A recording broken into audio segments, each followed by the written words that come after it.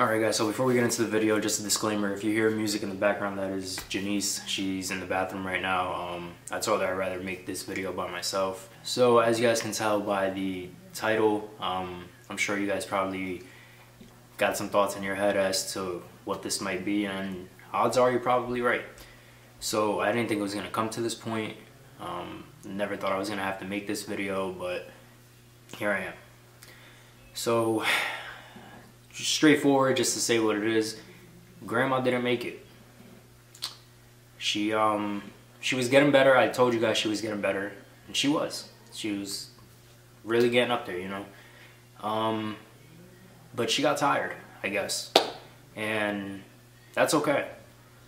She's been tired for a long time, very long time, and she just, I guess, couldn't do it anymore. So I'm trying to be as strong as possible here in this video. The other videos, I feel like I was way more emotional, but this didn't just happen like, you know, last night or anything like that. This was actually, sorry, my days are all messed up. This was actually 3 days ago, which is why we haven't posted a video in that long. So basically, just to give you guys a quick rundown of what happened, I ended up getting a call from my mom in the middle of the night. I think it was like 4:30 in the morning. As soon as I saw my phone ringing, I knew it wasn't good news, because you know, when your phone rings in the middle of the when your phone rings in the middle of the night, it's never good news. So she told me to come to the hospital, that my grandmother was rushed over there. So normally whenever I got news about my grandmother, especially when this whole incident happened, every step, every move I made, I was very anxious, very nervous, moving at like 1,000 miles an hour. And when I got the call, I wasn't like that. So it's kind of weird. It's like I already knew.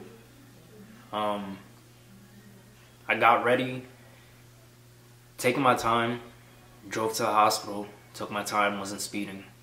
The roads were very icy, you know, that morning and everything too. That was another reason why I wasn't speeding or anything like that. But it's like I didn't feel the need to. My mom tried to keep a strong like voice over the phone, but I could tell. So when I got to the hospital, she basically told me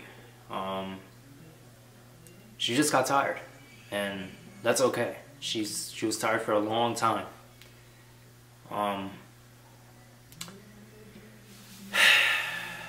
Sorry for the cuts, guys. I'm trying to do this as like without any interruptions as possible, and I think I'm doing a pretty good job so far. But yeah, she just say she got tired, man, and that's okay. It's all right. My grandmother was a very, very religious woman, so she's at where she's always wanted to be, and I'm happy with that. So other than that, there's really not much else to say. You know, we did everything that we could for her. We went above and beyond. You guys are probably expecting for me to take a break, because last time I wanted to take a break.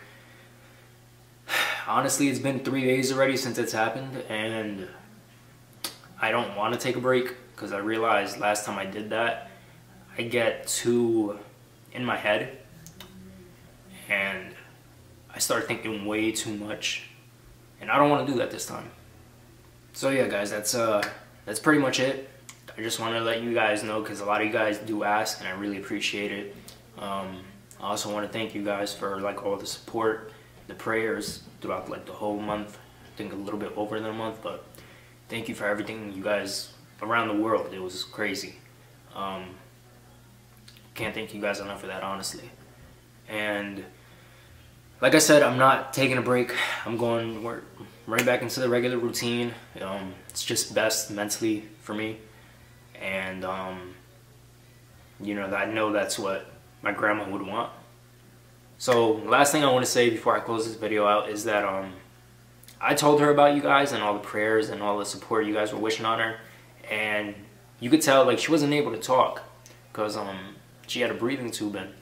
But you can tell she felt the love. She did. She really did. But I want to close this video off with saying, again, thank you throughout the whole process, journey, whatever you want to call it. And just, I gotta ask you guys for like one last thing. Whoever you guys have in your life, mom, dad, grandma, grandpa, aunt, uncle, whoever, your guardian, tell them you love them. Give them a hug. At the end of the day, family's all you got.